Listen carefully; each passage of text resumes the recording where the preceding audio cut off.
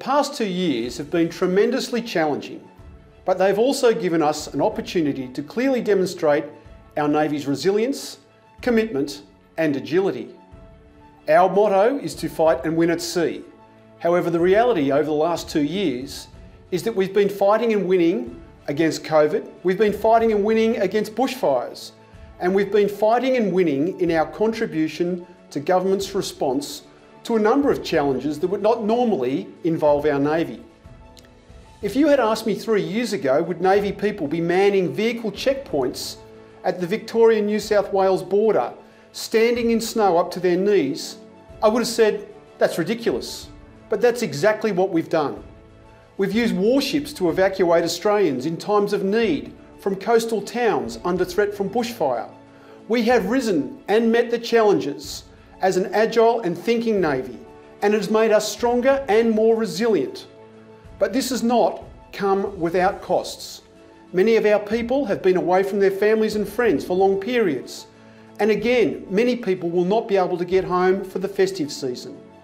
You have made a tremendous commitment and continue to deliver against our 5 Navy outcomes.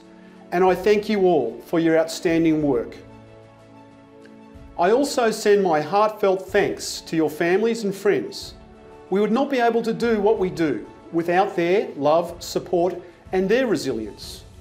While COVID brought further challenges in 2021, Navy successfully balanced major deployments, support to Operation COVID Assist and our ongoing guardianship of Australia's maritime approaches through Operation Resolute. About 4,730 Navy people, or about 30% of our workforce, took part in the national response to COVID.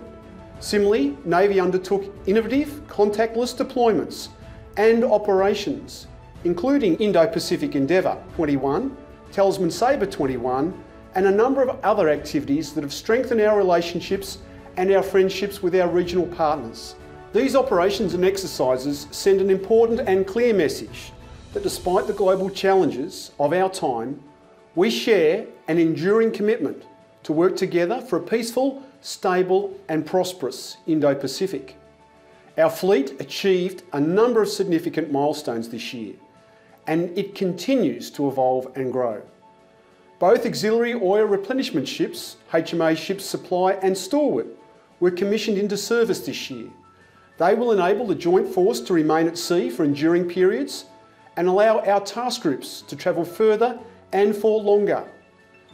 We also had the government announcement in September that nuclear-powered submarines will be acquired for our Navy. This was the single most consequential capability decision, certainly in my lifetime, and it will shape the direction of our Navy forevermore. Nuclear-powered submarines maintain superior characteristics of stealth, speed, manoeuvrability, survivability, and almost limitless endurance when compared to conventional submarines. I thank everyone who worked on the Attack Class program and welcome the extensive work that will be done by the Nuclear Powered Submarine Task Force to determine the optimal pathway to achieve this new capability.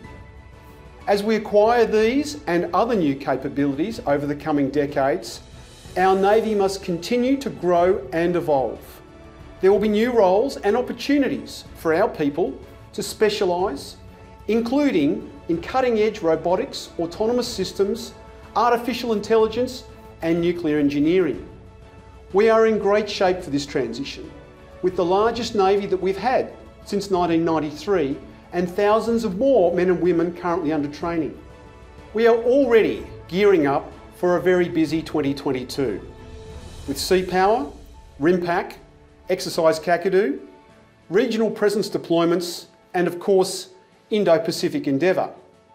I want you all to take the opportunity for some very well-deserved leave and enjoy some downtime among your loved ones and stay safe and come back fresh in 2022. I wish you all a relaxing, safe and very happy holiday season.